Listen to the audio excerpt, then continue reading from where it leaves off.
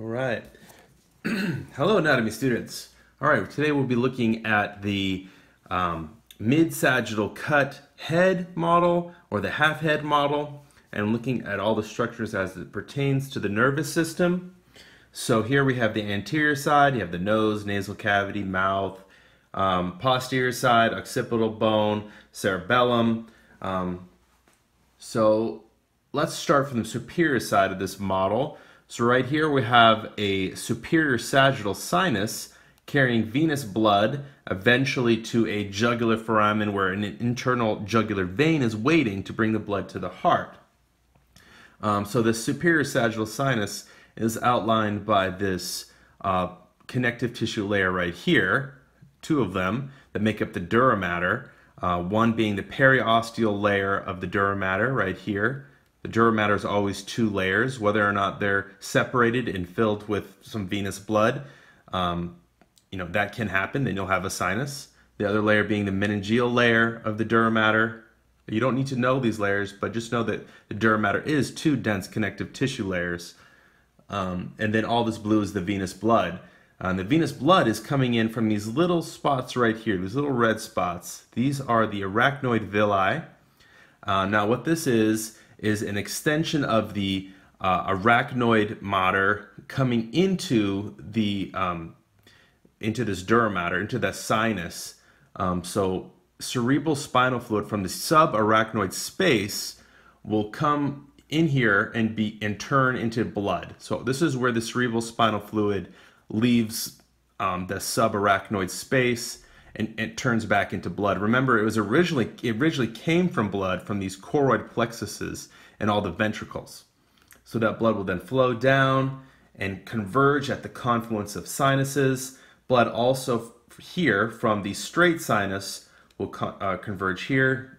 The two transverse sinuses on either side are going to converge here as well and lead down. They're going to actually leave out towards the transverse sinus, then to a sigmoid sinus, and then to that internal jugular vein waiting at the jugular foramina. All right, so then here we have the cerebrum, very developed in a human. It's very large. And then you'll have the corpus callosum right here. All of this is what we're going to call the corpus callosum. There are parts to it, but this is all corpus callosum, and it's the connection or the bridge between the two hemispheres of the brain. And then below that you have the septum pellucidum, this like letter or number 8 here. And then below that you'll have the fornix, which is part of the hippocampus. It's where actually its axons are leaving. But fornix right here.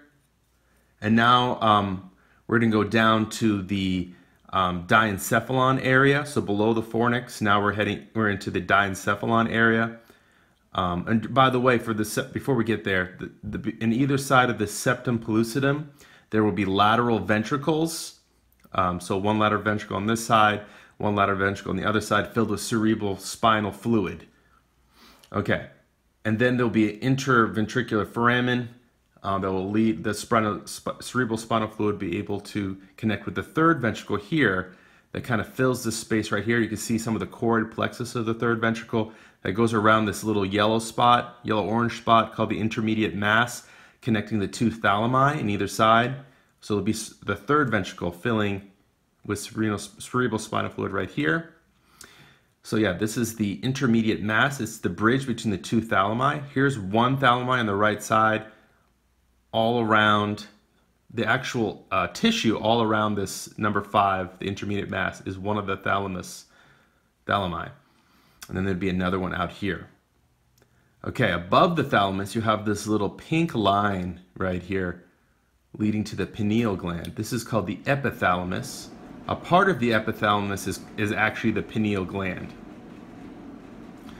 All right, so then kind of traverse the third ventricle here, go down, and this is the hypothalamus, number 18 here, all of this area. And then if you go down this way, you go through the infundibulum, and you'll eventually reach, which is the canal leading to the pituitary gland, number 11 here. All right, so we're back in the third ventricle over here. And then if we were to go down this cerebral aqueduct, if we were cerebral spinal fluid, then we would eventually hit this fourth ventricle with the lateral apertures going that way towards the right and left here laterally, and then the median aperture going down and in medially of the fourth ventricle. Let's not get ahead of ourselves. Here we have the midbrain. I'm highlighting the midbrain, okay, just below this inferior end of the third ventricle. And then you have the midbrain. That would consist of the red nuclei, the the Niagara. Let me just check my pronunciation on that one. Substantia nigra. But we're looking actually at the cerebral peduncle. All right, and then on this side we have the corpora quadrigemina. There would be two superior colliculi, colliculi, and two inferior colliculi. Okay, and then going down from the midbrain, then you have the pons here, and then we'll have some cerebellar peduncles coming here towards the cerebellum, and that white matter will connect right here, and then eventually form all these branch-like structures called the arbor vitae. And all the brown little folds going around the arbor vitae are called the folia of the cerebellum. Then we're seeing the vermis that goes in between both sides of the cerebellum. So the vermis of the cerebellum, you're kind of seeing that sneak down here, it kind of pokes out immediately between the two parts of the two halves of the cerebellum. All right, and then here we have the medulla oblongata, and then the spinal cord. And then here's more subarachnoid space with cerebral spinal fluid in it. All right, so that's, one thing I missed. Let's go back up. Some of you are probably wondering, why am I not talking about this little bumper here in the diencephalon? Yeah, this is a mammillary body. So other than that, I've covered everything on this model, and you should be good to go. All right, I'll see you in the next video.